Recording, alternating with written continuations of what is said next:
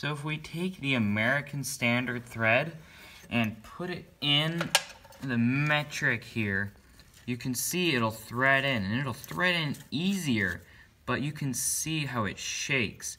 That shaking won't hold pressure. The brake fluid will leak out or hiss out. What we need to do is thread in the correct thread, and it will thread in tight but still glide in smoothly. You don't want it to be shaking around. You can see when we thread that one in, this is tight. So we want to just take it in carefully.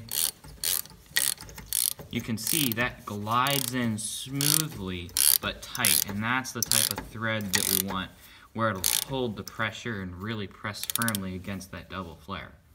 So if you get your brake line, and normally they have these fittings on here, and if you compare it to your old fitting and then you find one that fits, it looks like it'll fit. It looks like the right size. It looks like the threads will mesh.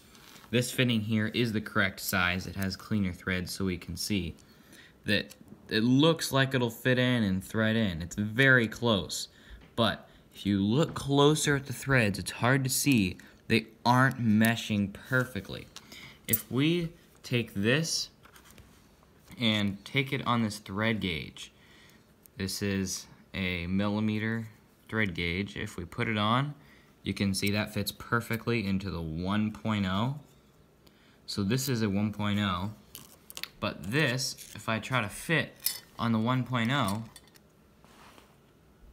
it just doesn't fit as nicely as this in the 24. It's the 24 right there.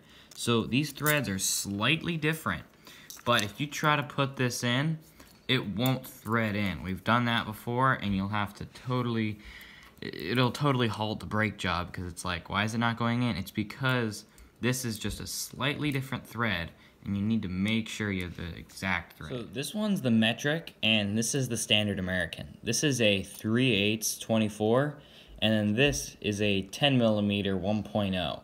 Light, you can really see the difference. These threads don't mesh perfectly because they need to. You can see there's light going through, and that makes a big difference. If I take the old fitting and the new fitting here, and I put these together, you can see they mesh perfectly, and you almost can't even see the light behind it. That's what you're looking for, is a perfect fit. Whenever we bought this nickel copper line at the local auto parts store, they don't sell it with the right fittings. We went to 2 auto parts stores, and they don't have the right fittings on there. So we have to kind of build the brake line. So if we take the old brake line from the car, and we'll kind of just place it there, and what I'll do is try to get the right size by moving it like this. And then we have the size right there. We'll go about another 2 inches just to give us some slack. We can then cut it there.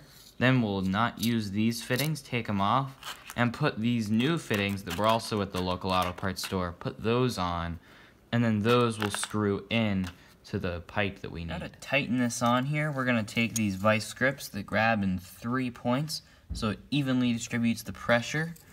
We're going to clip it on just like that, and tighten it up just a little bit, There we go. Now we can take the wrench and really make sure this is going on tight. That's nice and tight on there. Now we'll go ahead and loosen up the bleeder screw and go ahead and pump the brakes. And you can see all that air is coming out, and we're really getting all that air out of the system. So once all that air gets out, you'll see the brake fluid starting to run up to the bottle.